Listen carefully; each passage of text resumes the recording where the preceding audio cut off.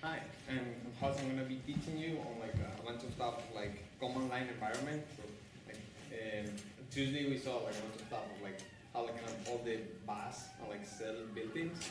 And the thing is, if you're gonna be spending a lot of your time in the cell, it's worth kind of customizing and making things easier for you, figuring out kind of all the tricks that you can do and the tricks that people have already done, and like how can you like benefit from them. This is like a lot of kind of tricks and like stuff that we have to complete. If you at any moment like don't like fully understand what is going on, like feel free to stop me, ask me why that happened, where did that came from, how did you manage to do this, and I'll be really happy to explain because that's what like a lot of these lectures will be like all these things. I'm gonna start kind of like easy stuff, and we're gonna move all like those different themes. But again, feel free to interrupt at any moment. So the first thing is like we saw like you can create all these commands and like there's like a lot of flags that you can do to them. And one of the really nice things is like most cells allow you to make aliases of commands. So let's say that I do like ls minus l all the time. Then it might be worth creating like an alias. And I will say L2, I'm gonna create like ls minus L. And like now when I type L2, that expands to that, and then I'll have kind of to type the really long thing. That's this case seems so stupid, but like some default commands that you will be using a lot of time that are like dumbly long. Like for example, if you're in a repo and you do like git status, it's a thing that you will be doing a lot of the time, and it's stupidly long. So it's like having some alias that isn't like yes, it's just like git status. You can do yes and get the exact same result. Aliases have like a bunch of kind of different properties. One of them is that, like for example, right now, if I type like width 2 that we just defined, it tells me, oh, it's alias to ls minus L. Aliases can compound. So for example, if I just now define L3, it's like, oh, it's L2 minus A. So I not only want to list kind of everything in kind of the long format, which is what the L flag stands for, I also want to like list kind of the hidden files. Like for example, here we should, if we do L3, we're gonna see that it's listing kind of these files that are hidden by default. And what just happened here is like L3 was expanded to L2 minus A, and then L2 was again expanded to kind of LS. And the thing is, Bash is pretty, or Bash, like all these cells are pretty smart about it, and they also allow you to overwrite existing names. So it doesn't, like a lot of programming languages doesn't really allow you to do that, but it's completely fine for me to say, oh, LS is L3. And right now, what is going to be happening is when I tap ls, ls is alias to L3, L3 to L2, L2 to the program ls, and everything is being solved on some. So for example, if you just do this a lot of the time, it might be worth knowing. It's also sometimes you don't want to have the alias work for you. Sometimes you maybe want the raw function because you maybe have alias your Mac ls or like your Mac grep to kind of Unix grep, which is a thing because, for example, Mac and Unix utils sometimes have a slightly different flag, and that's kind of annoying. So if you want to like, kind of call it without like the aliases being resolved, without using the aliases, you just call like backward slash ls, and it works with the regular one.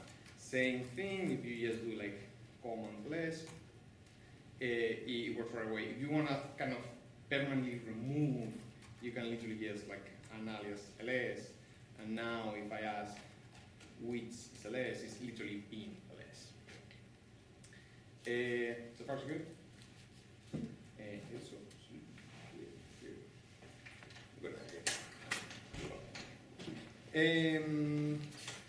Next thing,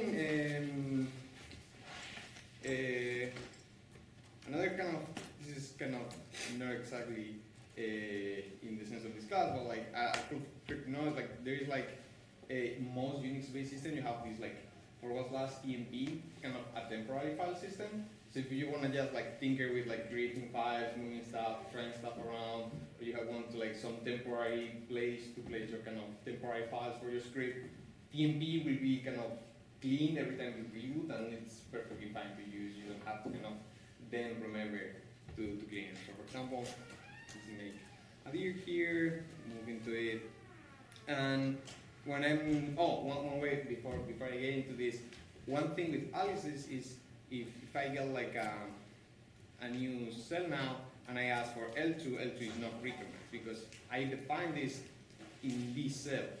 And if I want this to carry on different things, what technically I have to do is this command that I type where I say this is like a command that needs to be executed every time I enter a cell. But thing is, pretty much every cell has some config files and will leave some preferences in the nodes that will read. So for example, if you are using bus, you will have in your home folder, you will have your kind of busrc, where you can put like different stuff that will be read in the here. So for example, what I have in my busrc is like, check, this is kind of syntax for check this file exists, and if it exists, kind of execute all the commands that are in that file. And if we read aliases, this is like a bunch of like really common aliases. And this is executed every time I open a cell, all these aliases are executed and I can use them easily. And one nice thing of kind of factoring this out is that either if I'm using bus or I'm using CSATE, I have also my kind of, I think it's in my CSRC, it's kind of same. Here I also searching the same aliases, so I have to kind of copy them around, kind of reference them both from the same place. What else? Yeah. Next thing we can do, we can go to that kind of temporary folder we have created, and we can see that like, kind of in the last class, we covered like a bunch of stuff that kind of Bas did, and like we also mentioned there's like these other cells that kind of are slightly more convenient because they have like a bunch of useful features by default, without you having kind of to define a bunch of stuff. The one I'm going to be covering right now, only like a couple of things, kind of to get you kind of looking for where can you get all the stuff, is CSATE, which is nice because it's kind of a superset of Bas, so everything kind of works in Bas already works right away with C6. Some cells don't work that way, and but it has some really convenient features. For example, let's make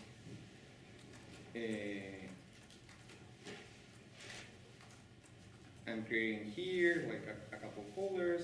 Let's cd into them, and now let's create, for example, here where I'm creating 4 files. So I have these 4 files that I just created, and if I list the structure right now, I have a folder called B and a folder called C, and all these txt files. We saw that globbing could be really useful if I wanted to kind of get all these txt files. If I already knew kind of that they are there, I can just do something like this, and like it will expand that to all those things. But let's say I don't really know they're there, it will be really convenient to kind of have like a wildcard for like an entire path. And that's what like C6 gives you with like the double asterisk. With double asterisk, this thing expands to the same thing. And another really convenient feature of C6 is that like you can, let's say it's in blue because it's kind of telling me that I can expand this right away in the cell without kind of having to wait for the cell to do that. That's also convenient because some here doesn't really matter too much. In some other cases it's better because, for example, if you're using kind of the bank one wildcard, that's responded too quickly, that's replacing the entire first command here, and sometimes it's good to kind of see the entire thing because Bas by default, when you're kind of substitutes and run the command at the same time. What else we can do? We have also C6 by default kind of looks like, for example, if I just do like something like this, it figures out kind of the intermediary folders just by trying all of them. And another convenient thing is allows you tab completion, but allows you kind of to select the things that you're using. Oh, and like if you enable it, it also kind of, if you crop it out and like type a command that doesn't really exist, a lot of the time will tell you kind of, oh, you mistyped this part of the command. Do you want to kind of, for me to correct LLS with LS? Which is also extremely convenient, especially if you have like a really long command and it figures out the correct like mistake that you do. Moreover, not only there's like a lot of, these are like slightly small convenient things that like these different cells can do for you, but a lot of people have already invested a huge amount of time on making like significant frameworks that give you like quality of like improvements. A lot of them have already been seen because they're kind of working by default. But for example, if I move into this folder, oh, one thing that I forgot was C6 along with the left prompt gives you like a right prompt where you can also like put the status and look like a thing that you can also customize. So for example, here I'm using Presto, which is kind of one of the C6 frameworks. There are many more, like Antigen, which is kind of a C6 package installer. There's also all my C6, which is pretty famous. And they come with some stuff that you can customize. And like John as well yesterday, you can get like stuff. For example, here it knows that figures out this is like a repository and tells me the brands that I'm in, and data series tells me that there is like some modified file, and the square tells me there's like some untracked file. So it's pretty convenient to get that. Other quality of life things that it gives you, for example, the thing that you were, like I was saying before, C6 gives you spell correction. A lot of these things give you syntax highlight.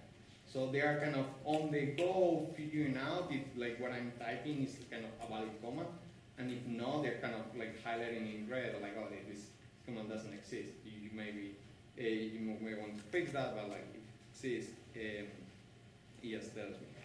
Here, for example, it's telling me kind of, I just Control-C to what I was typing, so it's telling me kind of the error command. For example, if I try to grab garbage into any file, it gives me the error code of 1, because grep gives you an error code of 1 when it doesn't find the thing, and which is what we saw the $sign the reason mark for you. And it's kind of giving you all, for example, if you didn't even provide an argument, it gives you kind of the error code too. So you can customize how like a lot of what you will be seeing, and it's fairly convenient because it removes some steps, and in the long run, that's very useful. Some more other stuff. Oh yeah, for example, let's say I don't really know the flag for, let's say, grep, which is like something we have covered. I don't really know I don't remember fully well, like one of the flags for grep is. This thing can kind of give you the access to, like, it passes the man page and give you like a short description of all the flags without going to go to the man page. With depending on the command, it can be more or less scary because it's like a lot of detail that you need to go through.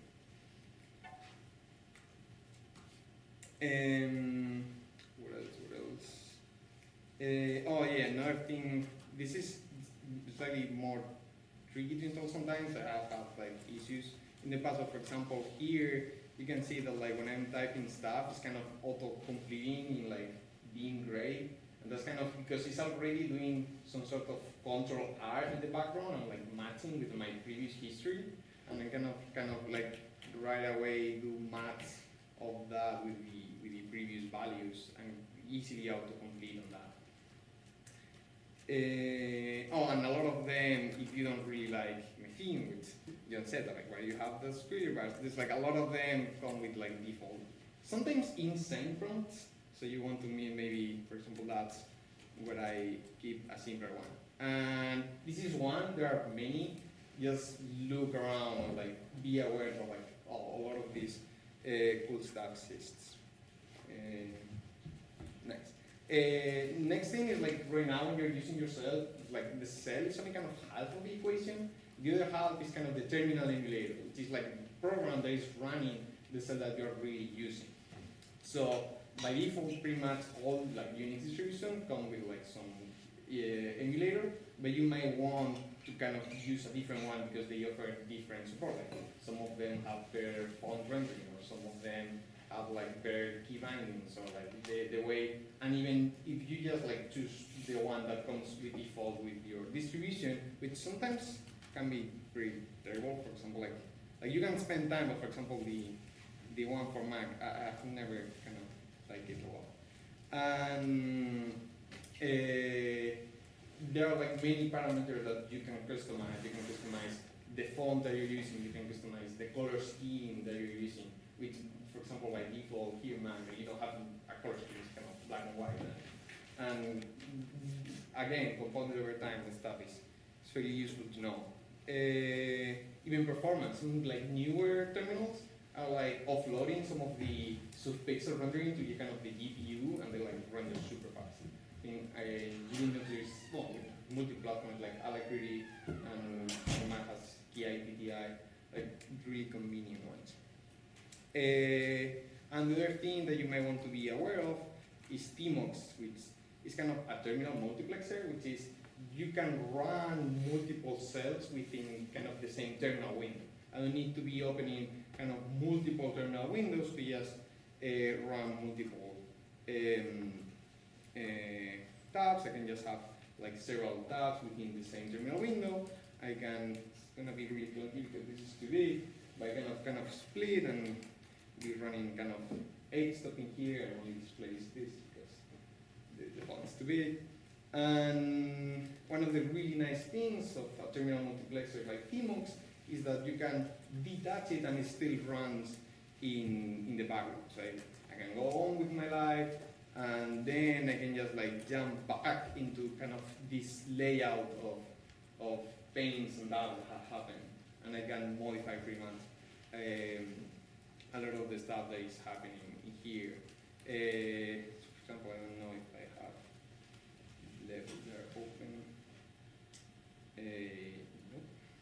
But yeah, there's like you can, and again, for example, if you install TMUX and you open it, it has like this really flashy green bar at the bottom with all like no information. But you can go into the TMUX configuration file, which is just again.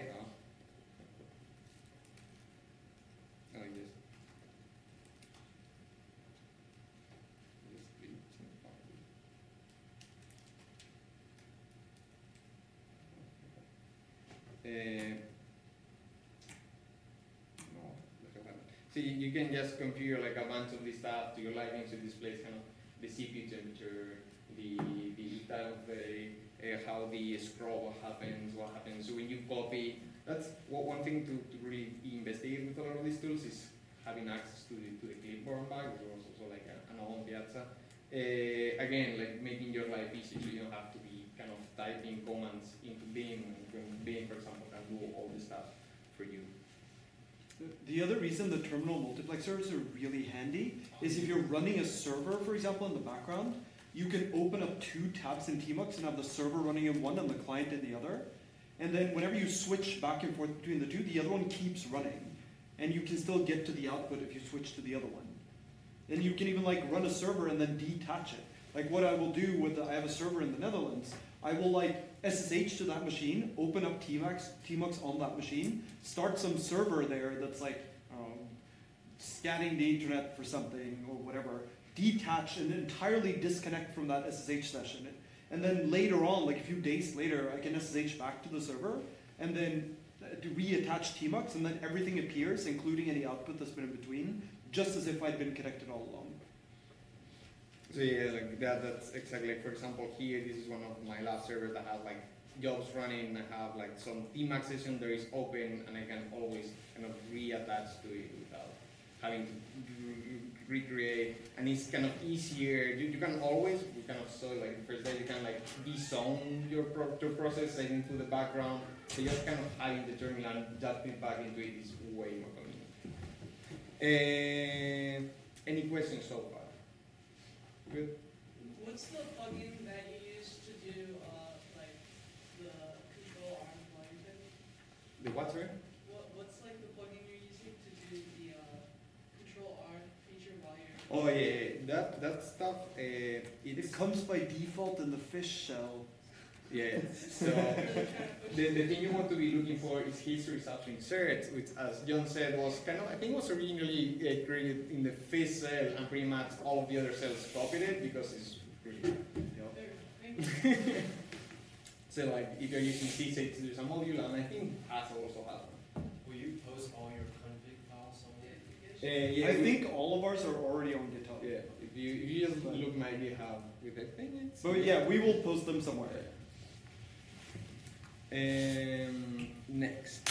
Then another thing to be aware of is that like a lot of this was more kind of on the general cell way, but then a lot of the time what you will be doing is running a small small commands that do really simple stuff that can be like quite tiring. Like for example, let's say I want to go to my few competition pieces from last semester. I need to kind of, even with like nice type auto completion, gets really annoying really fast to kind of like move into some random folder. However, if I have already been there, there's like one field that is usually referred to kind of as autojump. This is a huge time saver. What it does fuzzy string matching. Fuzzy string matching just tries to match that like not like rep or not like regular expression, which usually just tries to find like the better match with different words. And like here, if I do like something like TC, TZ5, it will take me to the exact same place. And what this command is doing is just keeping like a history of like all the places that have been frequently and recently, and is scoring them. So for example, I've been working a lot in the kind of the repo for the class, so this has like a really high value. So even if I do something like that, it directly takes me to that place. And you can not only, like this autojump, there are like certain implementations. The one that I'm using, which is called FASD, also allows you to have like commands that instead of doing the CD, just kind of give you the file. So for example, I can not use this keyboard. So for example, if I do something like this, and I've been working on a file that is called command line, which is kind of the one for this class, it already kind of expanded this thing because I had been using it recently and kind of drops me with Vim into it. And moreover, you can like kind of combine this. Oh well, I will get to that slightly later when I cover the next thing. Similarly, if you're using let's see, if you're using I don't know if bad works. Yeah, for example here, like bad is kind of like a replacement. Oh, I forgot Ranger. Yeah. And the other thing is, if for navigating folders, the other thing that is worth knowing about is like Ranger or something along those lines. Like sometimes if you want to be exploring like some file system quickly, but you don't want to be doing it with the file explorer, you can still have like a command line explorer that will do for you. There are like many, like MCC, and a lot of them also kind of allow you to customize them to even kind of display images or like open with your default editor or stuff like that. The other thing that I was showing, if you're cutting files all the time, you're probably cutting like files that are like code files or data files, and it's nice having, I don't know, do we have here, file? Like it's nice having kind of syntax highlighting in them, or like, what's it called? Line numbers in them. So you've aliased cat to bat, right? Yeah. But for example, as I said earlier, if I do cat some of these files, I get back cat. So it's pretty useful. A lot of these tools that I'll be showing, sometimes they try to follow kind of the tool they are replacing the closest, like all the flags similarly. So sometimes it's tempting to kind of replace them, but it's good to kind of how to undo the alias on the go if you need to.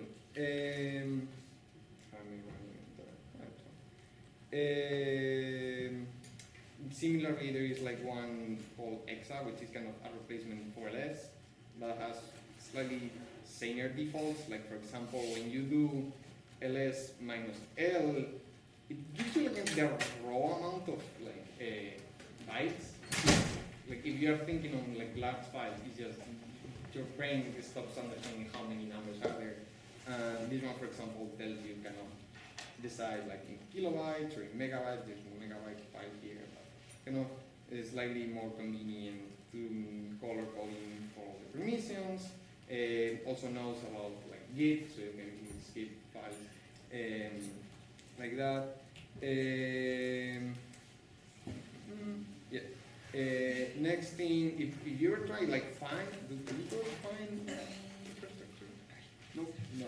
So find is like a tool that like it's really convenient. You just it will go through your kind of file hierarchy and like use a different flag. So you can say, oh, I want things that have some name. But thing is, find can get if you kind of go through the map page find. Sometimes it's really verbose and doesn't understand, for example, that most of the time you don't want to be finding like files in your Git repository, like files are in the hidden folder of your Git repository. You know what there is. So FD kind of by default already knows that the most likely thing you want to do is like search for the pattern, which find does not, and then understands a lot of like these hidden files that you don't want to be looking around. So for example, if I do fd hacker, goes through all my directory and like quickly finds like hacker tools, which is like the repository for the class.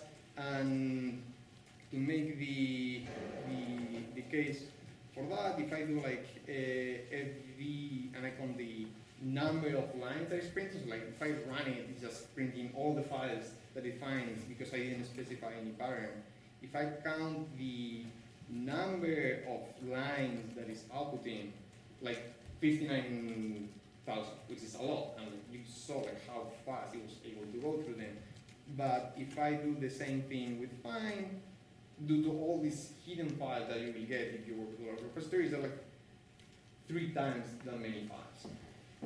And also with find, if you want to try to do a search for a given file name, it's like find dot dash I name percent the search term percent, and you have to remember to quote it. Yeah. It's awful. Something like this, I remember, I think. Yeah, and then star, I star pattern, star, and double code. Right. Except find not FE. Oh.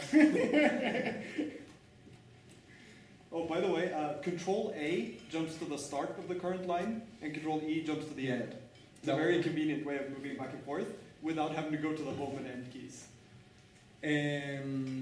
Similarly, if you want to, instead of finding, what you want to do is grabbing like 59,000 files. There are better tools than just doing something like, you can always do something that like find and then like grab or like find. Grab dash R. Oh, you can do grab dash R, yeah, I forgot about that. You can do like grab dash R, but there are like slightly more convenient tools that are like again have figured out a cleaner syntax, saner defaults, and also ignore all these files in your Git ignore. So one thing that I do a lot of the time is, let's say I know that like in some point I kind of wrote some Python script where I use like the subprocess.call function, so I can easily use this tool which is readgrep, telling it I want only files that like end with a py extension and I have the subprocess.call somewhere. and it kind of goes through these 59,000 files and gives me like all these folders that I have, all these files that I have and the line where it found this pattern. So especially when you're like in Python or like LaTeX, I find myself all the time using this. So like, oh yeah, I know this is somewhere. Search for a pattern and then like figure out exactly what I did instead of going to Google and relearn all the stuff that I already learned at some point. Also, if instead of doing if you find yourself doing something like, oh, let's do a PSO and let's first see a process in there, and let's say you start like doing some grep sleep, and like but then like this is a terrible example now that I think of it. But if you find yourself cutting many greps or like redoing greps a lot of the time, one really nifty tool is FCF, which again it stands for like Fuzzy Finder. And what FCF does is kind of does like a grep on the go.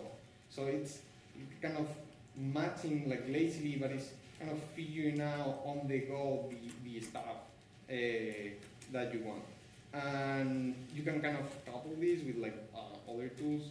So you can do something like FV into FCF. So now I can like look for stuff like matches like Hacker for like the Hacker tools repository. And you can even link it to kind of the same thing that I mentioned earlier, that like all these cells allow you to customize them. One thing that I've done is the Control R instead of the default is calling this script. I'm doing like fuzzy finding on my history. So if I want to like search for like recent greps, telling me like all these places, and like, it will drop in there while I'm using it. Another convenient one is that like when you arrange something, it's for real. Like it's unless you missed and it didn't work, rem deletes the file forever.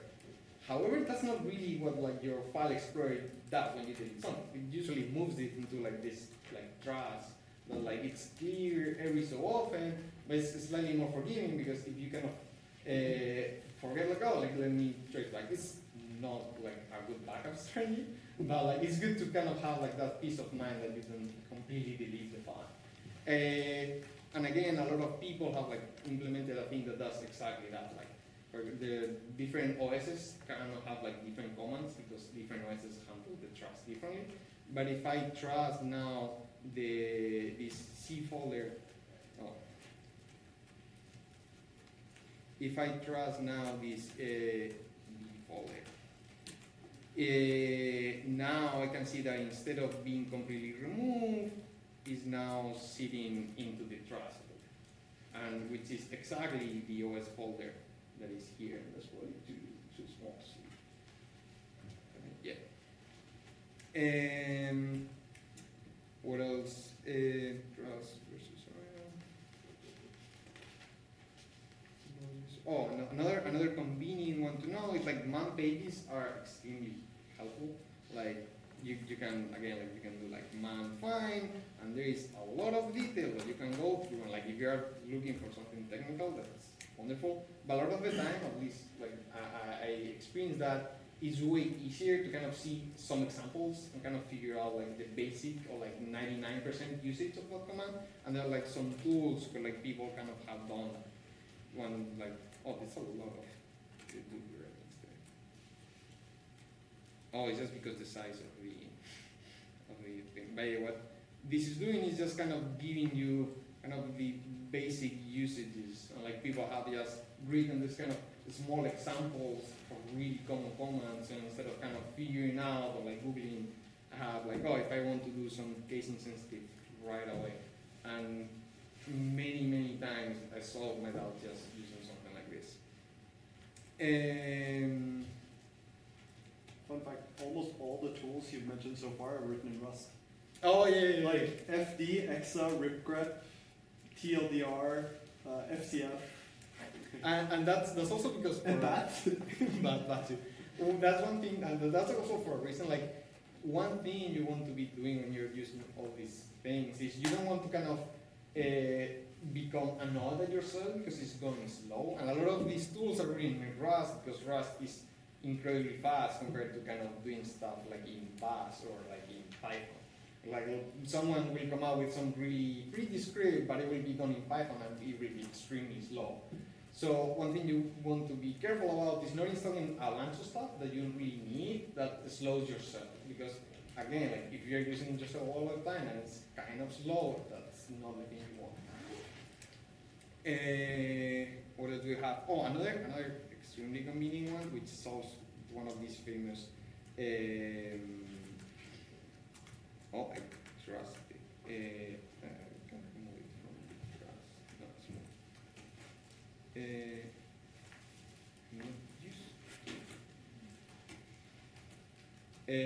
Another convenient one, which I don't know if that's green Rust, but like it's really difficult to kind of figure out what the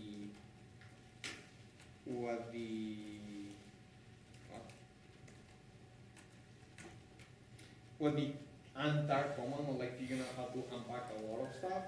There is this, so for example here I have just created this compressed UTCF, and thing is there's like a lot of flags, and if you want to uncompress it you kind of have to figure out, and at least you can understand it, and I understood it at some point, but then it just becomes really convenient because you can ignore it is a tar, a sig, a rar, you do something like unpack, and like this thing, someone has already kind of baked in all the pattern matching, and it works for you. Like, also, never ever like unpack the stuff in your working directory right now.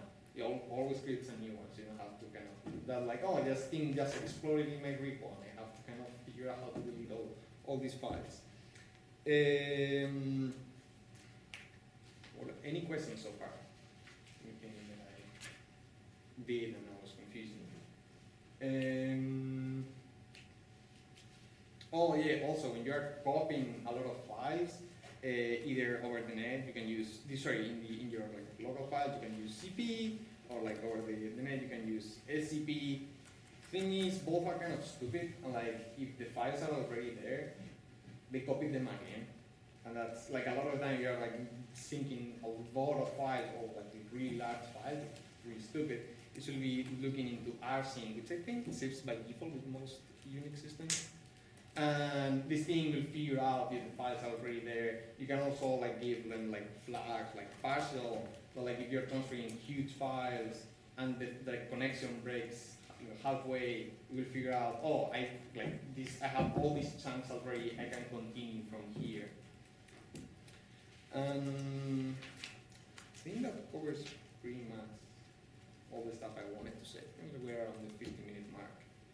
Again, happy to take any questions.